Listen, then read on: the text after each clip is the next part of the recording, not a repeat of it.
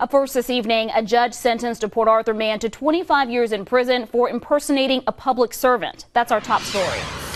A jury found 38-year-old John Weatherly guilty on the charge. Prosecutors told the jury that Weatherly went into the M&M convenience store wearing a helmet and raincoat similar to a firefighter's. He said he needed to check out an electrical box. Weatherly made his way behind the counter to steal lottery tickets.